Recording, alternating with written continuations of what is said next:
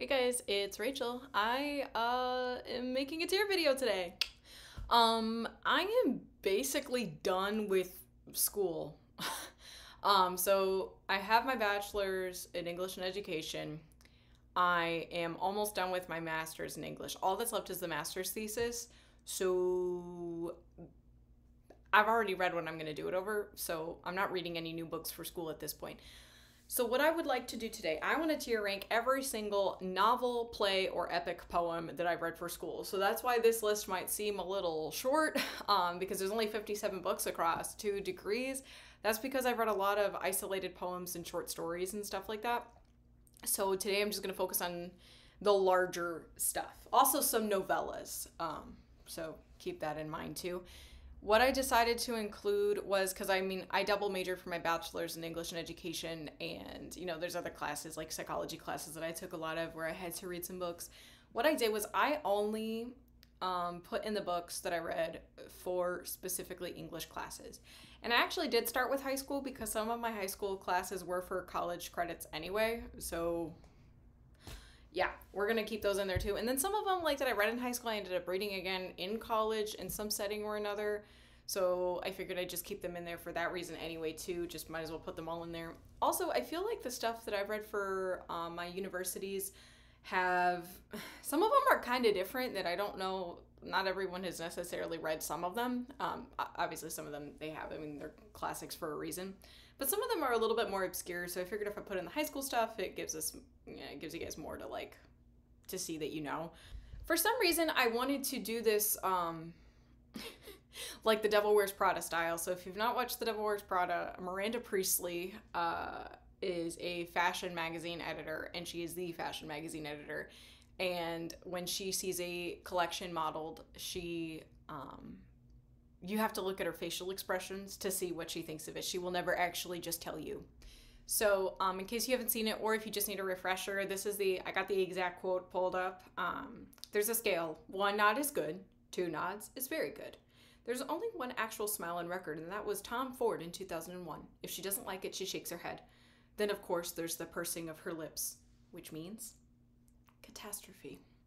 So that's on my tier ranking. And so I wanted to specify at the top. I'm calling it a Miranda smile because it just means that, we like this book, we approve of it. That doesn't necessarily, some of the books that I'm going to put on there are like devastatingly sad. So it's not like, for example, Night by Elie Wiesel. I'm not reading that like, oh my God. It's just, I'm using that as a category to just show that this is like my favorite. And so then we go down with the nods, the head shaking, and purses lips. One trend that I am noticing with some of these books, looking back at them, is that there's some of them I genuinely don't remember. I know for a fact that I read them. I did all the aside reading. I was very good. But there's some, I can't tell you what it's about. No idea. Don't remember anything about it. So I feel like that's probably going to be in the shakes head category. So it's not so much I don't like it. It's going to be more like, I don't remember it, fam. All right, so let us get started. The first one in this list, we have Hamlet. I'm actually going to put Hamlet in 2 nods. That is, I think, one of the better Shakespeare plays. I mean, I feel like anything where there's the supernatural involved and ghosts, and then there's, the question of is Hamlet crazy or is he not, I think that it's a very fun and engaging play, so one of the better Shakespeare ones. The next one is The Metamorphosis, and I'm going to put that one into 1 nod. So if you've not read that one, it's about this guy who wakes up one morning and he's a big bug. And he can't go to work, and his family dynamics are all messed up because he's a bug. And I hate bugs. I had to read this twice across my bachelor's degree. It's one of those things I think is pretty good. Do I love it? Not really. But technically, I think that it's some good stuff, and you can interpret it in a lot of different ways, which is pretty cool. So the next I have, which one is this? I can't even tell. Is that Two Towers? It looks like Two Towers. I see Two Towers on the icon. So the Two Towers by J.R.R. Tolkien, and then while I'm at it, I might as well find, sorry guys, I try to eliminate as many ads as possible, but this tier maker website, holy crap. Here we go. Now we have Fellowship of the Ring. we're going to put each of those into one nod. So I got to read the first two Lord of the Rings books for a high school English class. We didn't cover the third one because A, no time, and B, my teacher didn't really like the third one that much. She liked the movie better. And the thing is, J.R.R. Tolkien's writing style is really not my jam. That dude spends forever talking about the landscape when there's so much action and drama going on. So, but I do like the story a lot, and I had a lot of fun in the class. That was like one of my favorite teachers ever, and I loved the projects that we got to do with this. We had like a whole bunch of things we were doing for fellowship, but then when we ended with Two Towers, we had to create our own like heroic epic quest, like a story type thing, and she only wanted one scene out of it. It only needed to be 5 pages, but I gave her like 54 pages of content, and then I turned it into what was my first manuscript. So yeah, it always has a special place in my heart for that reason, because I really loved that class. Next one, I legit can't tell what this is. I literally have no idea. Oh, it says Aurorly. It's so tiny. I can't tell. So we have Aurorly by Elizabeth Bear Brenning. That one is going into 2 nods. That is an epic poem, and it's about this woman that just wants to be a writer, and she's trying to write professionally. And the writing is super, super beautiful. Like, it's really long, but it didn't feel that long to me, because it's like a 300-page poem of a story of a poem, I guess I should say. But yeah, that one was really nice. And I really love the paper I got to do for that one as well. And it was like the first really big independent research paper I'd ever done. And I was really proud of it, and I liked how it turned out. So yeah, good memories reading that. This one is kind of shocking. So this is the Grasmere Journals by Dorothy Wordsworth. So if you know the poet William Wordsworth, his sister Dorothy was very helpful to him in his life, and yeah, really supportive, because they were separated like when they were really little, and once they were reunited, they always lived together after that. But yeah, she was really supportive of him personally. She supported his writing. She helped him write and stuff like that, and I had no interest reading her journals. Just being honest with you, I don't really find enjoyment in reading people's diaries, because generally I feel like people's lives are a lot more mundane than we'd all like to think, but I actually liked reading this. I got to read this right before I really got hit with burnout. This was like my last big thing I had to read. And I guess the thing that struck me, I thought that I'd be bored because, the people there probably aren't doing a whole lot. This is England in the 1800s. They're probably just walking around in the flowers all day. And that's actually what they did. So they sleep late if they don't feel good. Dorothy usually had a headache. William usually didn't sleep right. They walked around the countryside. Sometimes they would write about the people that they encountered, especially if there was someone that was poor. That they felt really sorry for. They talk about, we gave them this amount of money or whatever, and I'm very grateful for that I'm not in this situation, stuff like that. And then they wrote poems, and they went to bed, and they did all the same stuff the next day. And like, I know that sounds boring, but especially like being hit with burnout the way that I have been, I don't know, I think it made me really envious that their lives were so slow, and I guess how nice it would be if our lives were that slow. And I think that her writing style was really nice too, which kind of kept me moving along. I got to do a cool assignment where I took a passage out of that and I turned it into a metered poem, so lit. Next we have The Scarlet Letter. She is once again going into 1 nod. She's good. I got to read that in high school. It's pretty iconic. I don't really know what else to say about it. I will say we didn't read the first chapter or the first prologue, the custom house. My teacher literally was like, skip that, it's horrendously boring, so I didn't read that part. I don't know if that counts or not. But I remember being kind of surprised by it as a kid and really feeling bad for Hester. I think that the writing can be a little bit of a bore, but I do like the story, so. And there's just something about Dimmesdale, Something about him. Ooh. I'll put it on the screen if I remember, or, if I'm in the mood when I'm editing, but the edition that I read for school was the ugliest, scariest looking thing in my life. I'm pretty sure that the people looked like they were made of porcelain. There was a freaky looking baby. Ugh. I don't like it. So then we have the iconic Romeo and Juliet, and some of y'all might hate me for this or call me corny, but I'm putting her in 2 nods. 2 nods for Romeo and Juliet because it's literally so much fun. Like, it's such a fun play. I don't care how seriously or not seriously you take it. Either way, you're going to have fun. I love the drama, the dramatic irony, I love the silliness of Mercutio. I think it's fun to read, and I think that the adaptations are fun to watch. My favorite one's a 90s one because I'm cool like that. But yeah, and I also had the privilege of teaching this once when I was student teaching, and it was really, really fun to teach. So, and the kids get super into it because it has all the stuff that you would want out of a story. We've got violence, we got romance, it's crazy. So, yeah. All right, now we're gonna change up. We've been in the same 2 levels for a while. This is where things are gonna start to mix up. I think that we all know that The Handmaid's Tale has to go into the Miranda Smile. Not because it makes me smile, but because it's really good. This book is so morbid, guys. And I don't think that, like, a lot of these books that are, like, really well-known classics, I feel like I don't really have anything to say about them other than what's already been said. But Handmaid's Tale is, like I said, it's so morbid, but it was still very readable. I was kind of scared of it at first because I just don't like reading things that are really sad or really morbid in general anymore. But this was readable. I was definitely interested the whole time. The society is so weird. The problems are so scary, and that they don't even seem like they'd be that far off. So I didn't watch the show because I feel like it would be really easy to really dramatize and drag out misery, so I just didn't, but I've heard that it was very good. Now we have, I believe this is Death of a Salesman, and this is where we're going to put it into Purse's Lips.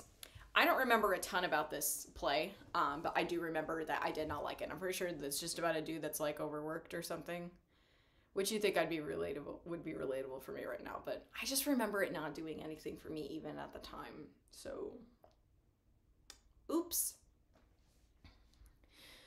Then we have Pride and Prejudice by Jane Austen. Sorry, Austen girlies, I'm putting her in 1 nod. I'm just not a big Jane Austen person. I mean, I've talked about this in my unpopular bookish opinions. This might be my most unpopular bookish opinion of all time, possibly. I think that Mrs. Bennet in this book is, like, literally hilarious, and I think that there's some really gorgeous writing in here. I just can't feel it as much as I want to, you know? So, I don't know. I think I just want more drama and more tension out of a romance like this. Oh, Jesus. Now we have Heart of Darkness, Pursed Lips. Honestly, I think that Miranda Priestley would frown at this one. I've had to read this one twice, guys, and I really don't like it. So, and the thing is, like, I understand why we study it because of the complex messaging, but I don't like it. I don't like the writing, and I respect the fact that English is, like, what, Joseph Conrad's, like, 5th language or something like that. I understand that he's technically very proficient in English. I understand that. I just get bored with it. I think I mentioned in the one video where I wrapped this up when I had to reread it. There's one part where they're talking about, like, an elephant, and I had to read the paragraph like 5 times because I never actually just say it's an elephant. It's like they're trying to describe the elephant with their freaking eyes closed or something. It was so lame. I just don't like it. And plus it's just, like, racist. Yeah. It's about a dude exploring Africa being like, wow. Because he's, like, white. He's from, like, where is he from? Is he from Belgium? No. Anyway, he just kind of wanders around and he's like, wow, Africa is a scary place, y'all. And then there's this one guy that, like, has heads on spokes around his house. This one colonizer, and the main character is kind of in awe of him, but not in the ew way, more of an awe kind of way, this is such an unrelatable, weird book, I'm not gonna lie. So, anyway. The Death of Ivan Ilyich by Leo Tolstoy. That one's also going in Purse's Lips. I don't remember a ton about it. I do remember reading it. I don't remember a ton about what it was like, what happened in it. But I do remember that I did not like it. So there it goes. I'm assuming that this dude is, like, dead. Is he dead on the onset? I don't know. I didn't care. I'm so sorry to Barry, who taught this book. I love you, Barry, but I didn't like this book. Next we have To Kill a Mockingbird, and she gets a Miranda Smile. Oops. I got to read this one in high school, and I read it like in my own time before high school. And it's just, I really like this book. It's so summery. It's so like, you could just feel that southern heat, I guess. I like that it's written from the perspective of a child. So even though it tackles a very serious subject matter of racism in the South, it's got this lighthearted vibe. I think that this would have been a very different book if it was narrated by her father, the lawyer, who's really the center of it. So Atticus Finch has to defend a black man who had been accused of assaulting a white woman in court, who was, and this guy was definitely innocent. But, you know, things unfold. So that one's really good. Now we're shaking our heads because I do not remember reading The Homecoming by Harold Pinter. I don't remember anything about this. It is a black hole in my mind. I don't remember anything. I think I remember I read it in a British literature class. I don't remember any details at all. So, oops.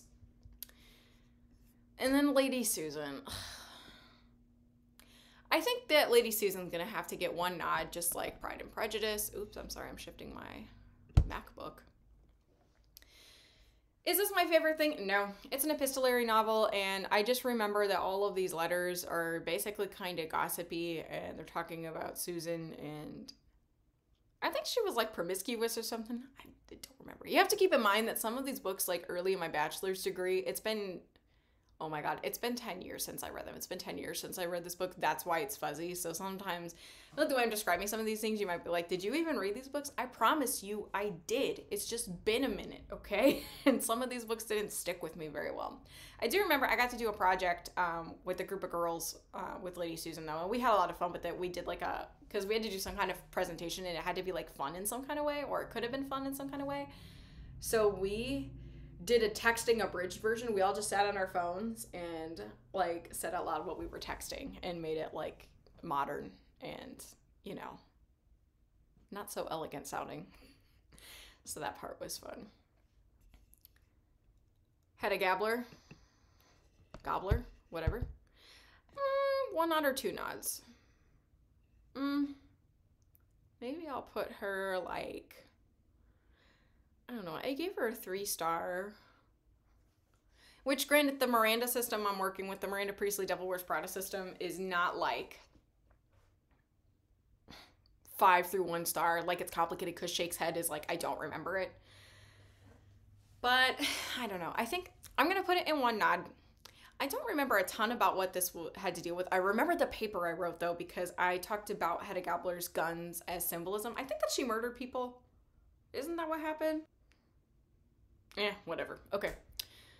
Next, I have a Passage to India. I give this like 2 stars on Goodreads. I'm actually going to put her, I remember her pretty well. We're going to put A Passage to India into 1 nod. Oops. Oh my God. Can I click? Evidently not. Okay.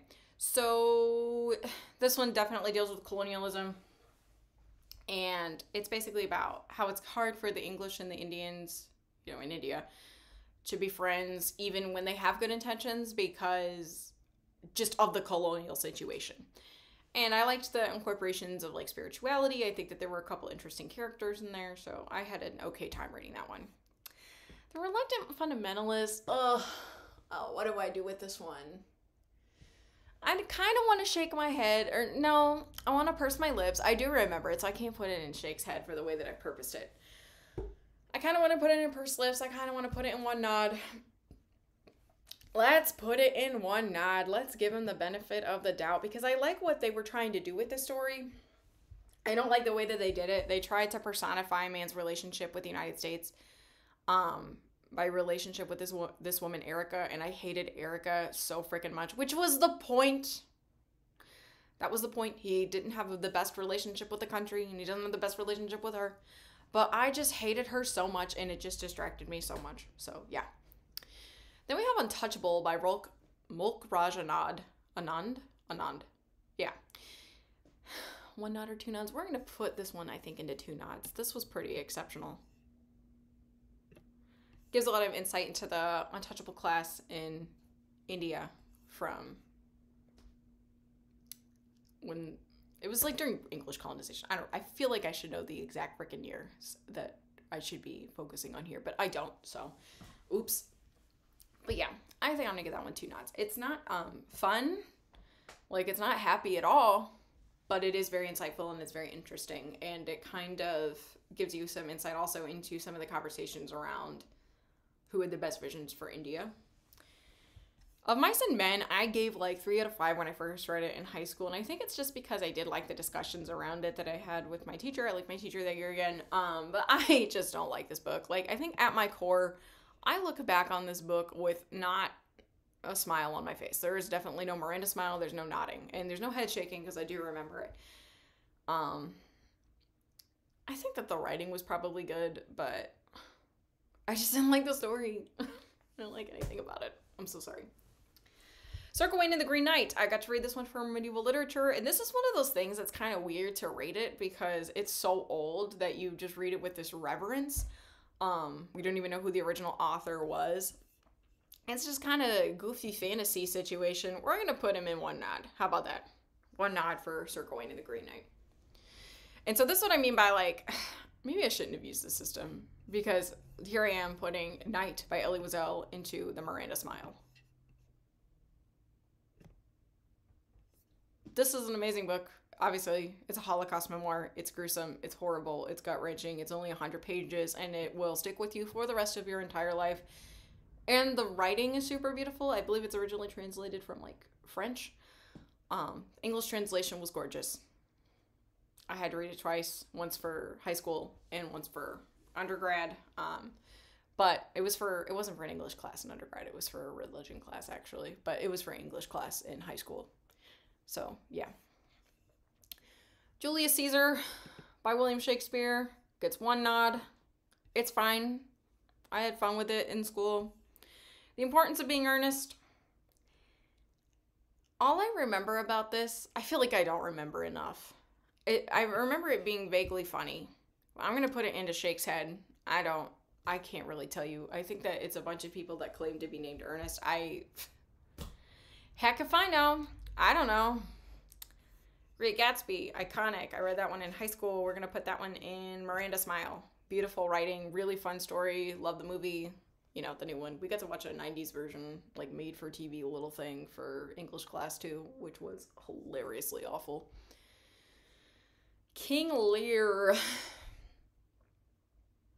1 nod or 2 nods? How picky do I want to be about my nodding?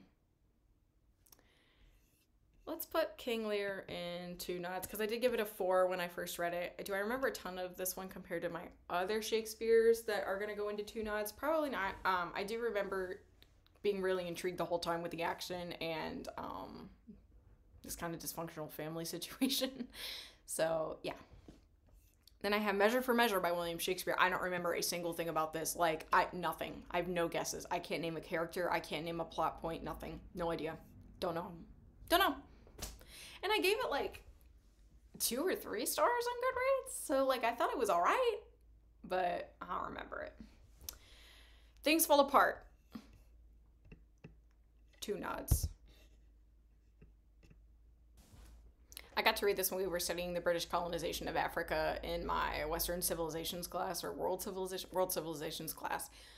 We got to read excerpts of it, but I wasn't really vibing with it. I don't think I understood why we were reading it. But then when I reread it for my English degree, I don't know. I liked reading the story. I liked learning about the customs of that particular culture.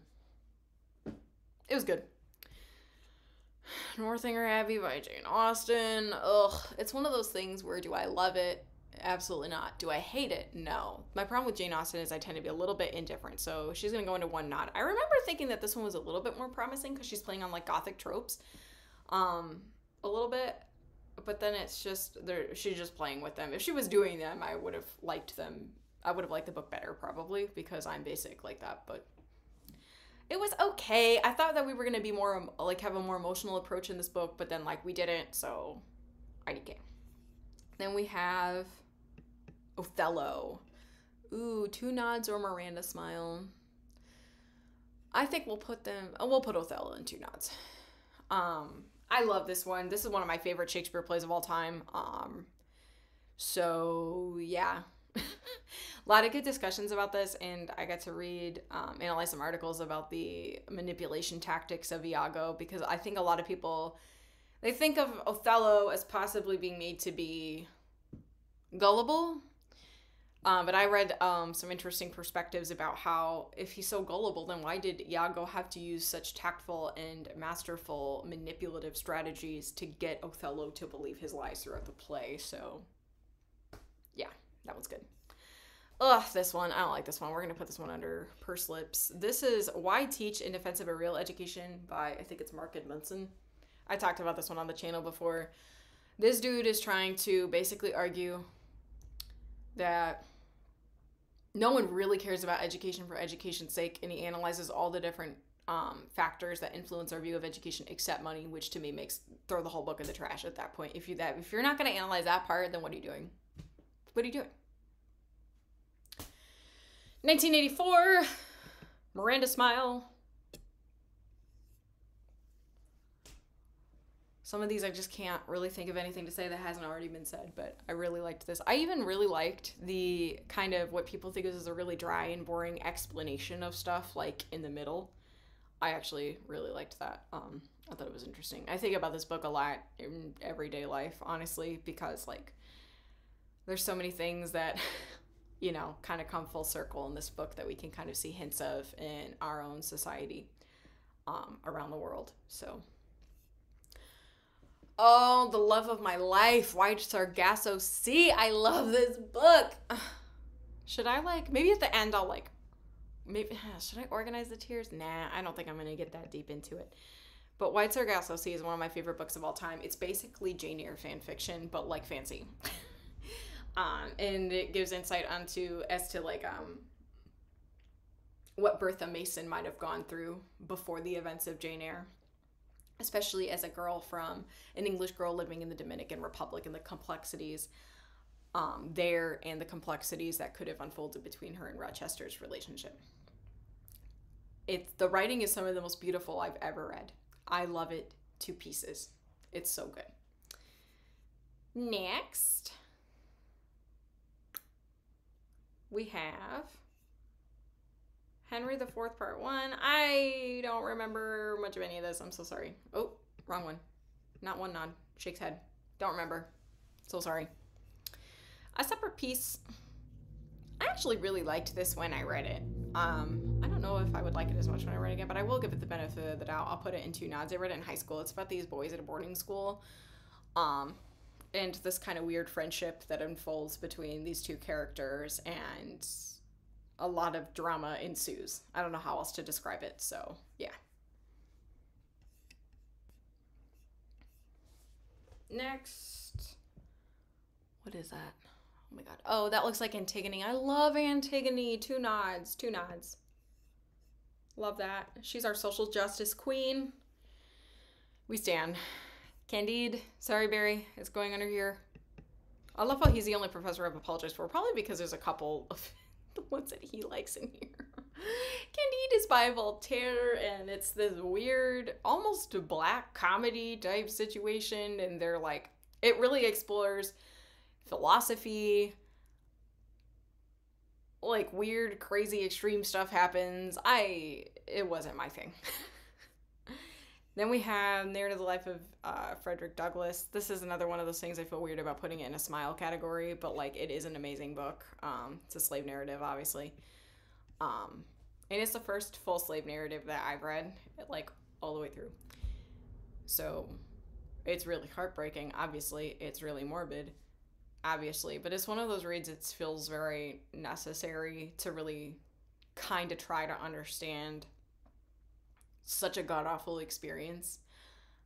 Unfortunately, he can't even really, in this autobiography, I think he does in later volumes, describe how he escaped, because he didn't want anyone who read the book to be onto how future slaves might escape. Now we have Oedipus the King. 2 nods. I think it's so much fun. It's so chaotic. So yeah, there's all kinds of crazy stuff going on in this play.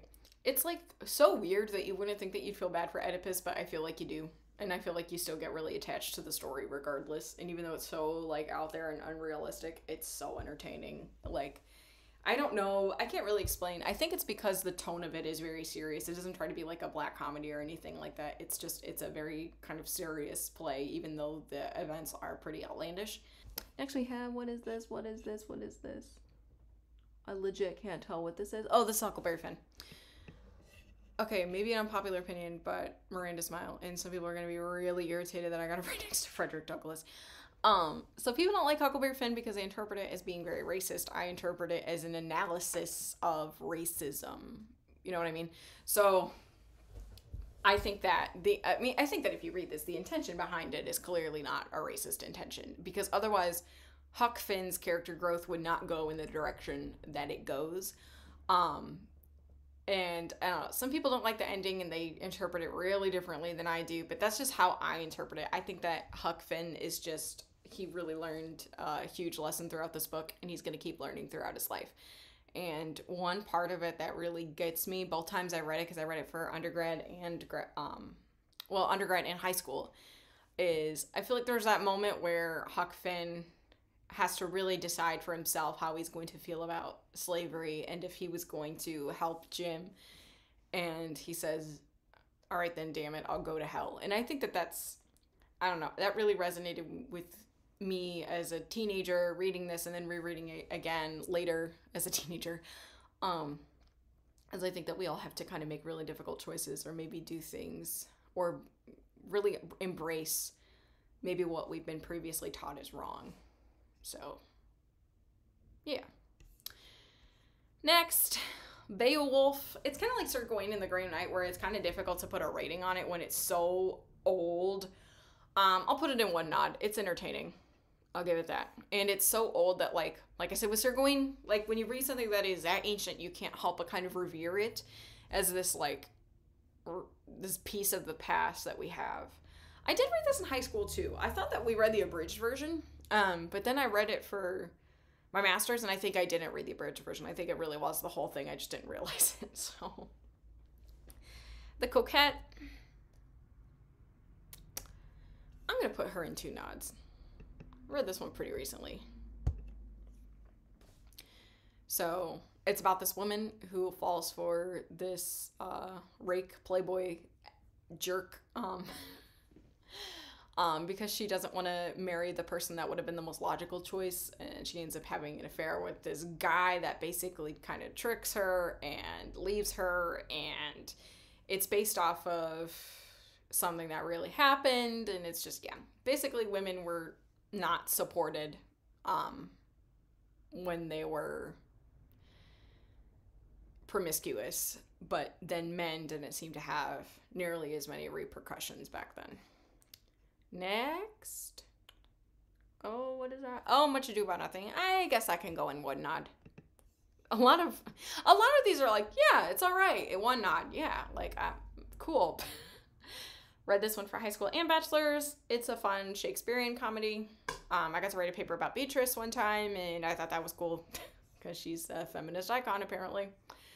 Dante's Inferno is going into two nods, and I use this edition in this video, so when I go back and edit it, I can remember to buy it because it's illustrated.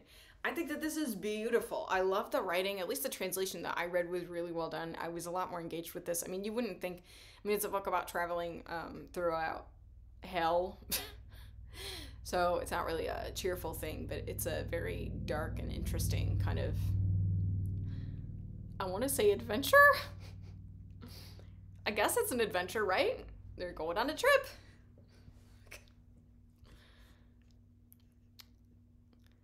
Oh, the Rover. All right, look. Aphra Behn is the first woman to write professionally, and, like, mad respect, but this play did not age in the way that anyone would want it to. There's some characters that are just, like, constantly threatened with, like, rape, and it's just, these women really struggle to have agency in their lives, and it's supposed to be a comedy. It's just tonally, it doesn't really work now. I understand why we studied it, but, like, she was not really my vibe. Next, Wait, what is that? What is that? Oh, Benito Cereno. Benito Cereno. How about one nod? So in this class, we read it in conjunction with Uncle Tom's Cabin, which now I'm not seeing on my list, which means that I did something wrong. Wait, hold up. Did I mix up the images? No, this is Uncle Tom's Cabin. Ew, get out of Miranda Smile. Uncle Tom's Cabin's going here. Okay, we're going to put Huck Finn up here. There we go. That's where Huck Finn belongs, and Uncle Tom's Cabin belongs right down here. Well, anyway, so Benito Cereno was kind of compared and contrasted with Uncle Tom's Cabin because, like, Benito Cereno is a book that we think might be trying to be anti-racist, but they wrote it in such a convoluted freaking way that nobody knows. But at least with Uncle Tom's Cabin, you could tell that the author was trying to be sympathetic towards African Americans. Benito Cereno, it's like this idiot is like looking at this boat, this slave ship, and it's pretty obvious that these slaves have overtaken the ship. That it's not these white dudes' boats anymore, okay? But like the main character is like too stupid to figure it out. So it's kind of amusing in that way. But then Uncle Tom's Cabin, it's so difficult. Like, I gotta purse my lips. It's just the depictions of some things are so racist. And then we have this little white angel race savior girl that's in there. And it sucks because Uncle Tom's Cabin did a lot of good work to get people to understand at this time when slavery was normal that, hey, this is actually sublimely horrible. Sublimely horrible? Ridiculously horrible. So it did good things, and like it's written in an engaging and emotionally like manipulative way and stuff like that, but like it definitely hasn't aged well. Nervous Conditions, 2 nods. It's about a girl, I believe, in Zimbabwe, and she's trying to cope with the effects of British colonialism on her life. I read a lot about colonialism, y'all. Alas, Babylon, I read for a high school class. It's like a post-apocalyptic situation. I don't really remember a ton other than that. I remember thinking that it was all right. So I guess we'll put him in 1 nod. I don't know why I've decided Alas, Babylon's a him, but Castle Rackrant, oh my god, I don't like this book. I think it was supposed to be funny, but I got bored.